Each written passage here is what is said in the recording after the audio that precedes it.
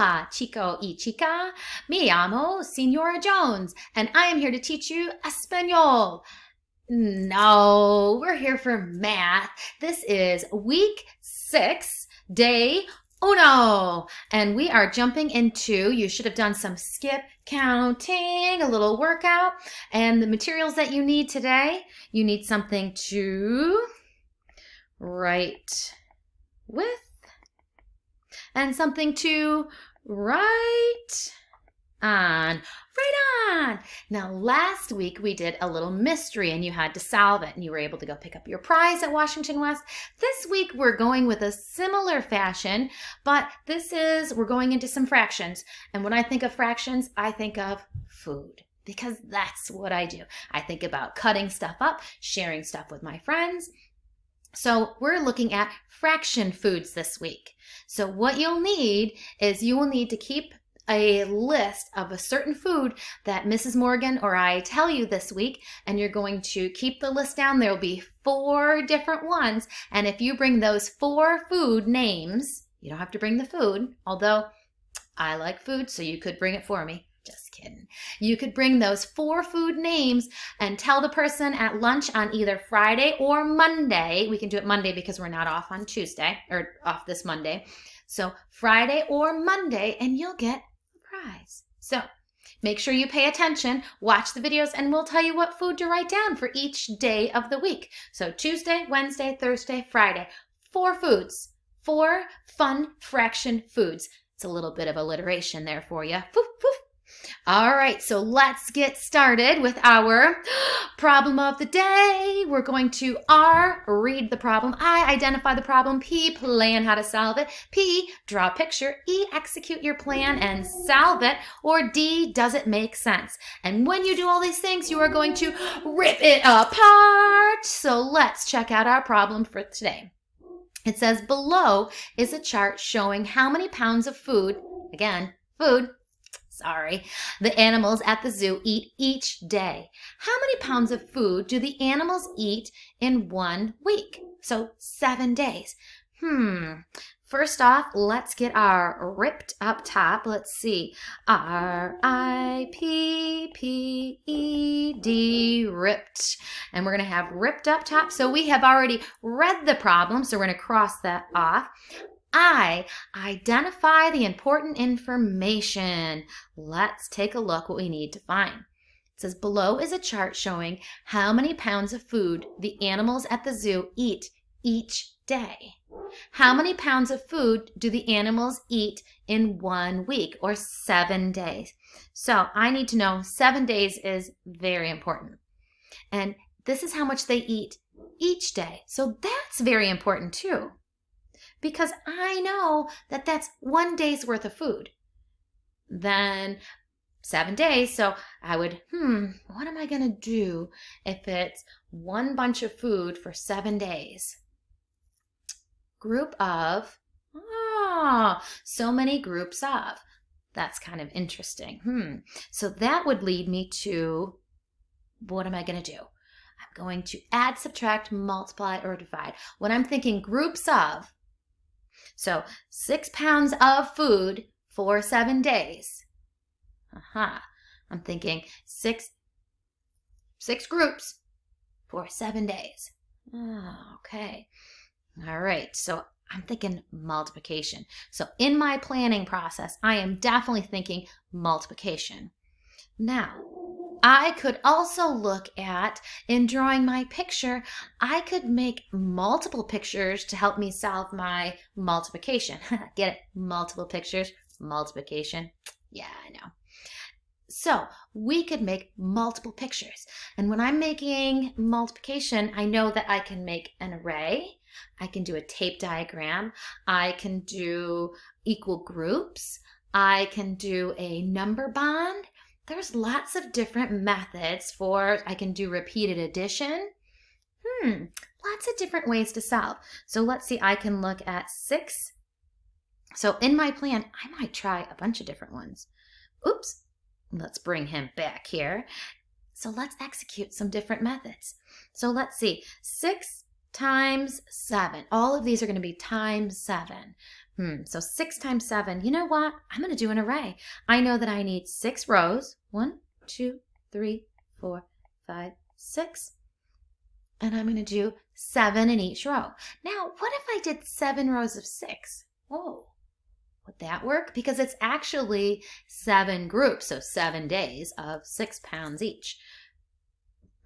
But is this okay too? Darn tootin'. That is the, what is it called? What property? You know it. It's the commutative property, which means I can flip-flop them either way, and it's still okay, and it's still right. So 6 down, and I'm going to go 7 in each row. 1, always, sometimes you forget, and you go, oh, and you count them off, and you put 7 in, and you forget that you had your first one already there.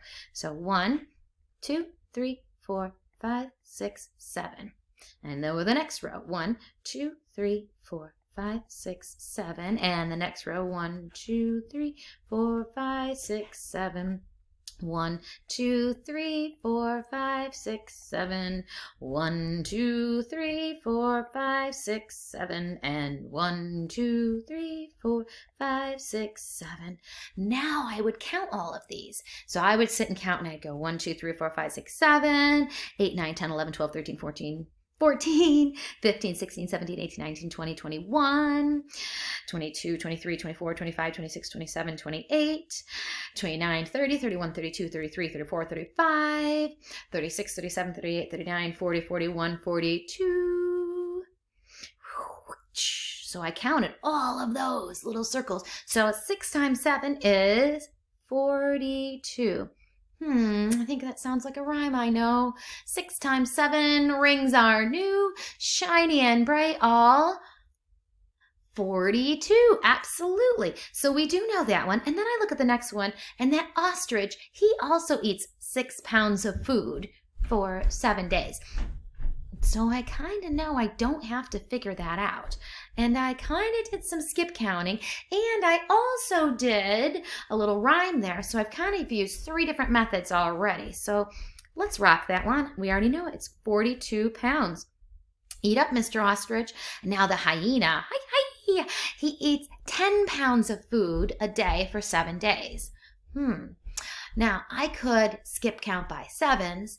I don't have a song for that one. Or I could skip count by 10s, which is part of your mathercise, where you can either go crosses or ups and downs, little Winnie the Poohs.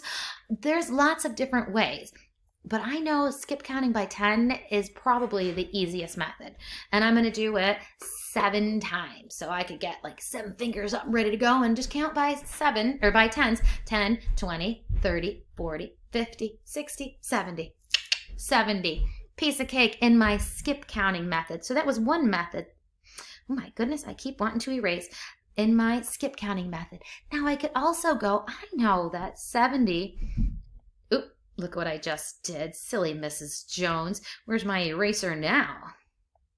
All right, so I could say 10 times 7.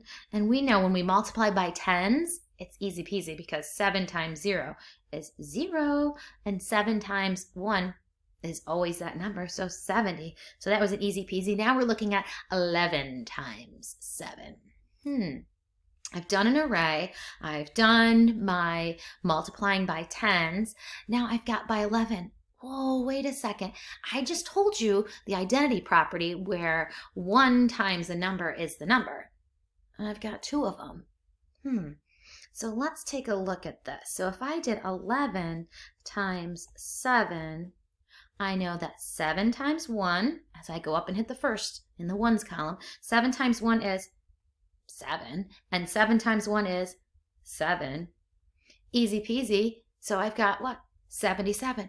Or because I know that 7 times 10 is 7D, and I just need one more group, piece of cake, so that would be 77. Done with this word problem. Whoop, whoop. Now we're moving on, and we're going to look at fractions. Now, we did fractions at the beginning of the year, well, around January-ish, and we talked about them, so this is going to be, you're going to be like, oh, I know all this stuff, but let's go over it again. So, a fraction is a part of a whole. Okay, like a pizza. Nobody eats Well, maybe I do. But nobody truly eats a whole pizza or a whole pie, right? You don't eat those whole things. So you cut it in pieces to share. So a fraction is a part of a whole. A fraction can also be a part of a set. Like I don't cut up cupcakes. Well, I don't normally. I would eat the whole thing. So you don't cut up a cupcake, but you don't make just one cupcake either. You make a whole set of cupcakes or a dozen cupcakes that you see here. So these cupcakes are part of a set. So one of these cupcakes, so say I was hungry and I ate one of these cupcakes. I ate one out of how many cupcakes? Let's see. 1, 2, 3, 4, 5, 6, 7, 8, 9, 10, 11, 12. So 1 out of 12. So I ate 1/12 of the cupcakes. Well, then I had one for breakfast the next day and one for lunch. And then I snuck one for dinner. So how many have I eaten now? I've eaten 1, 2, 3, 4 cupcakes. So I would say I ate 4/12 of the cupcakes. 12ths. Did you notice I said that with the word? Let's take a look. Let's go one more page and another. When we look at fractions, this is a piece that you need to kind of understand too. It's not 1/12, it's 1/12. Or when we look at a half, which is 1/2, it would be 1/2. It's not 1/3, it's 1/3. Okay? And you can kind of think of this, I like to think of it as like your grade that you go into. You're not going into 3rd grade, you're in 3rd grade. And next year you don't go into 4th grade, you go into 4th grade. And you can see that they add an ending. When you're looking at fractions and you say the name of the fraction, it adds an ending. I don't go into 8th grade, I go into 8th grade. I don't go into 10th grade. I go into, oops, I don't go into 10th grade. Even saying it was weird. I go into 10th grade. So when you say your fractions, make sure that you are putting the ending on as you read the fraction. Now let's scoodly-doo it back. The other piece is, if I cut my pizza, and I have this beautiful pizza, and I cut it and I go, all right, I'm going to have one piece, and then you guys are going to have the other 3 pieces. And this one right here, that's mine. Well, that's not fair. So fractions, when you're looking at what a fraction is, fraction pieces have to be equal. If it's not equal, you can't call it a fraction, because I didn't exactly eat 1/4 of that pie, did I? I didn't eat 1/4 of it. I ate a half of it. I ate a half of the pizza, not 1/4. So looking at our fractions, they need to be cut equally. So looking at the very first one, I see a little piece here and a big piece here. And of course, the big piece would be mine. And then there's another little piece here. This is how you share with your family. See, don't tell them though. Okay, but those aren't real fractions. Fractions need to have equal pieces. Got it? Equal pieces, don't forget that. So a fraction has 2 parts to it. It has the top number, which is the numerator. And then it has the bottom number, which is called the denominator. And in your denominator, he's low, so he goes low. In your denominator, that's how many pieces the fraction is cut into. So if I had a pie that looked like this, it's cut into 2 pieces. So my denominator would be 2. If I had this pie, he's cut into 4 pieces. So my denominator is 4. So the denominator is just how many pieces is that shape cut into. Or how many total pieces are in your set, like our cupcakes back there. All right, so our denominator is how many pieces it's cut into, how many total pieces I'm talking about in my set. And my numerator is how many I ate, how many I selected, how many pieces I shaded. And if you look at this, this is 1/4, just like my fraction, 1 out of 4. So We know how to say them. We're going to say, we didn't go into 3rd grade. We went into 3rd grade. We're not going into 4th grade. We're going into 4th grade. So fractions have endings when you say them. Now, looking at your fraction foods, you can see Tuesday, and it has a blank line. Wednesday, and it has a blank line. Thursday and Friday. This is where we just made a nice little paper to organize your thoughts, but you can put this on a Post-it. You can put it anywhere, long as you know the 4 foods for this week. So for Tuesday, your food is, ready?